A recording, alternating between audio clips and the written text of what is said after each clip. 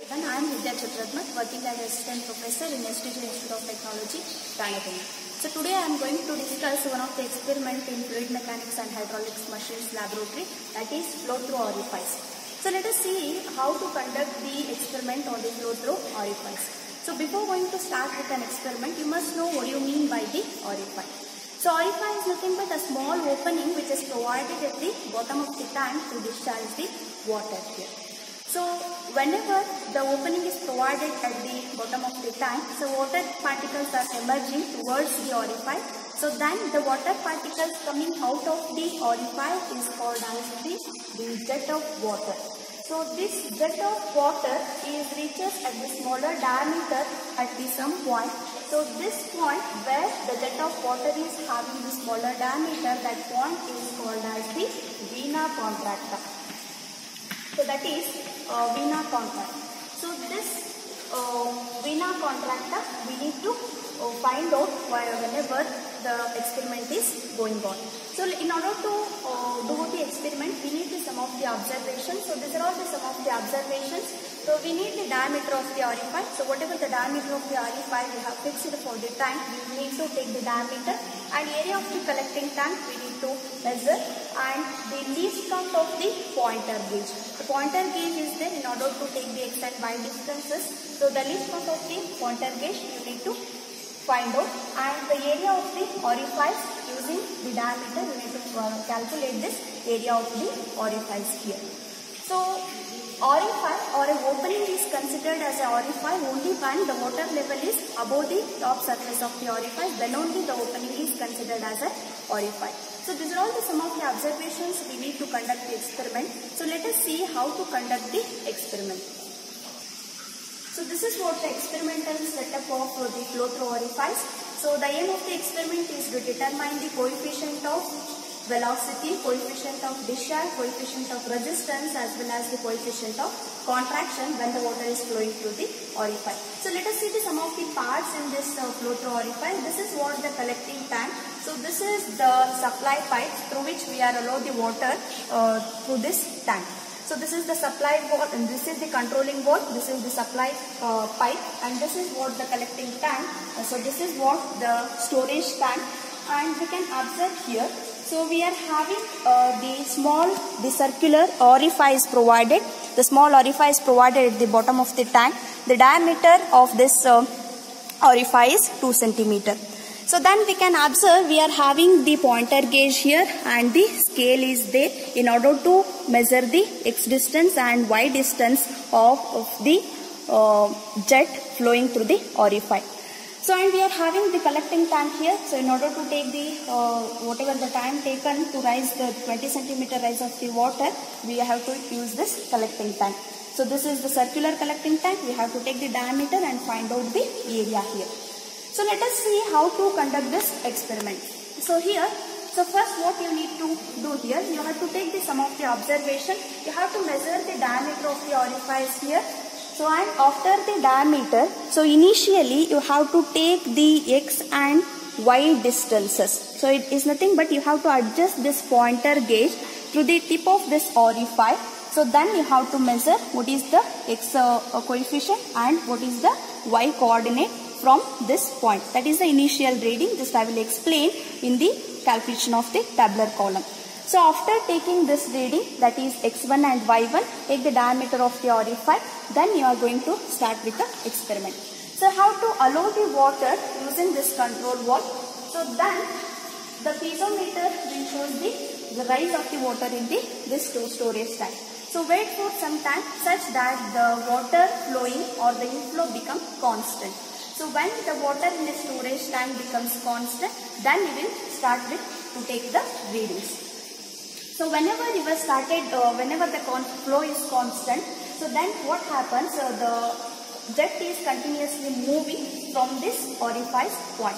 So this jet is up to the certain distance. After that, the jet is having the smaller diameter, that is the contraction will take place. So at the contracted point, so that is where the jet is having the minimum diameter, so that point is called as the vena contracta. You need to take the reading at the vena contracta. So use this pointer gauge. So suppose you just assume whenever the jet of water is flowing here, so the bend may be somewhere here. You have to adjust this pointer gauge to that bend. So you have to take what is the x value and what is the y value using this pointer gauge. So this pointer gauge should be touched to the point at the vena contracta lies. So after this you have to take the collecting tank reading. So for the 20 cm rise of water tank, using the timer you have to take the collecting tank reading. The similar procedure you have to conduct by for the different trials. You have to take the x value and you have to take the y value by increasing the discharge. So again you have to increase the discharge, wait for the constant flow. Then again the point of vena contracta is now shifted. So then you have to take what is x value and what is y value here. Similarly take the collecting tank readings. So one of the important thing is here you have to find out where the vena contracta is there and you have to take the reading at the vena contracta. So let us see how to conduct this experiment. That is the conduction we will show in the next. So let us see how to conduct this experiment. This is what the controlling valve. You just allow the water using this control valve. So whenever you are allowing the water it starts storing in this storage tank. You have to wait for some time such that the water flowing which is storing in the collecting storage tank will become constant. So whenever this water becomes constant, then you have to start to take the reading. So you can observe here the jet of water is flowing. So this is what the jet of water. So you can observe here at some point this jet of water is bends. So where this jet of water bends, so that point we are having the minimum cross section. So we know that this is what the pointer gauge. So now we have to take the three readings here. One is x and y and another one is collecting tank reading. So now you have to place this pointer gauge at the point of vena contracta, is nothing but where the minimum cross section is. So just move this pointer gauge. So just place where there is a vena contracta. So you just wait for the steady flow.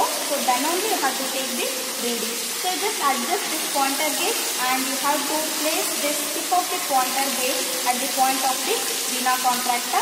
So then you have to measure what is the x distance, the scale is there, and you have to take the y coordinate, that is y value, using this pointer gauge. So we are having. So after taking the x and y coordinate, so then you have to take the collecting tank reading. So here there is a piezometer. You have to close this wall. Just close this wall. Then you have to take what is the time taken for the 20 cm rise of the water in the collecting tank. So the similar procedure you have to conduct for the several trials. So you have to increase the discharge, wait for the constant flow. Then you have to adjust this pointer gauge at the point of vena contracta. So then you have to take this what is the x value and what is the y value by increasing the discharge. Similarly, you have to take the collecting tank reading. So this is what how to conduct the experiment of flow through orifice. So this is what the schematic representation of the experiment flow through orifice. As I explained, there is a storage tank is there, and we are having the graduated scale and the pointer gauge or hook gauge we have to use. So this is the storage tank, and in order to take the x coordinate, we are having the graduated scale, and in order to measure the y coordinate, we are having this pointer gauge or a hook gauge. And this is what the storage tank, in order to take the time taken to rise the 20 cm rise in the collecting tank in order to calculate the actual discharge. So this is what the schematic representation of the flow through orifice. Let us see the tabulations of all the readings of this experiment.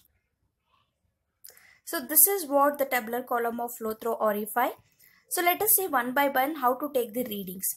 The serial number is nothing but how many trials you are taking. You just note on that serial numbers here. Then head, it is represented in that is capital letter head in terms of meter. Head is nothing but whatever the constant head you have maintained in the storage tank. So that head you have to enter here in terms of meter. That is the storage tank. Whenever the piezometer is showing the constant head, that constant heads for each trial, so you have to note down here. And the jet coordinates. So here you can observe the z coordinates initial reading x1 and y1 is nothing but what before going to start with an experiment, initially we have fixed the pointer gauge at the tip of the orifice. So that reading you have to write here. So this initial reading is nothing but x1 and y1 is same for the all the trials, because we are taking this reading before starting the experiment while the pointer gauge point is fixed at the tip of the orifice. So these readings are same for all the trials. So then the final reading x2 and y2. So as I explained in the experiment, you have to measure what is the x coordinate and what is the y coordinate. x2 is measured using the scale and y2 you have to take in the pointer gauge. You have to write in terms of the centimeter here. So these are all the z coordinates. So the net z coordinates you have to calculate. This is what the formula. I have to take the difference. So since it is in centimeter, to convert this centimeter to meter, we have divided this into the 100. That is x2 minus x1 divided by 100 and y2 minus y1 divided by 100. It is in terms of meter. So this is what the net coordinates of the jet. So the next is, this is what the collecting tank reading. Whatever the time taken for the 20 centimeter rise of the collecting tank, you should note down in terms of the seconds here for all the trials.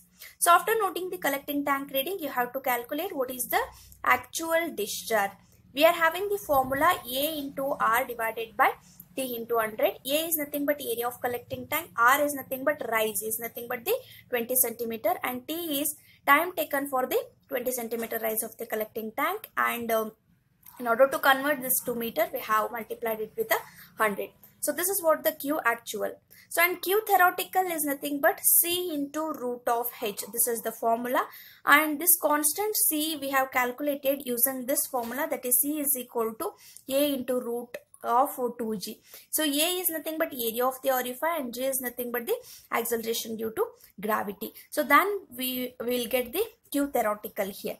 So we know that the coefficient of discharge is nothing but Q actual divided by Q theoretical. So that is the coefficient of discharge is always Q actual divided by Q theoretical. And coefficient of velocity is equal to x divided by root of 4y into h, whereas x is the coordinate of jet along x direction, y is nothing but coordinate jet along the y direction. So using this formula, you have to calculate what is the coefficient of velocity here. Then the cc is nothing but coefficient of contraction. Coefficient of discharge divided by coefficient of velocity will give you the coefficient of contraction here. So then the coefficient of resistance, it is resistance is nothing but 1 divided by coefficient of velocity, what you have calculated, that is CV square minus 1. So then you have to calculate the log H and log QA. H is nothing but here you have to take the head of the water, the log head, and you have to consider what is the actual velocity, that is actual discharge log, you have to calculate for the calibration. So this is what the tabular column what we are using for the orifice. So this is what the nature of the graph for the flow through orifice. You just observe, you have to plot the log H along the x-axis and log QA along the y-axis. So the maximum line joining the points you have to join here, the straight line. Where the straight line cuts the y-axis, you have to consider that value as a log K. So since all the values of log H to the base 10 and log QA are negative, therefore we will get the graph in the third quadrant. So then you have to take the slope n is equal to dy divided by dx. You just choose any two random points and you have to take the slope here. So then how to do the calibration or how to calculate the CD value from the graph here. So just observe, we are having the Q actual equation CD into A into root 2GH. This is what the actual discharge equation. So from this equation, let us consider the constant K. You can write H raised to, instead of root, you have to write the H raised to N. So let us consider this equation as a 1. So now apply the log on both sides. So that is log QA to the base 10. So this is log K. This is in terms of M raised to N, N log M. So this is what the log applied equation. So now from this equation, that is equation 1, K value is nothing but CD into A into root 2GH. So then you have to consider these term is nothing but C. So therefore K is equal to CD into C value. Here C is nothing but what? C is equal to A into root of 2G is your C value. So from this you will get the CD is equal to K divided by C. So here from this graph you will get the log k value. By applying the anti-log you will get the k value here. Just substitute the k value and c is constant, and you have to find out what is the CD value by the calibration or a graph. So this is what the calibration of flow through orifice. So after this you need to show the sum of the results. So these are all the sum of the results what we have to get by this experiment.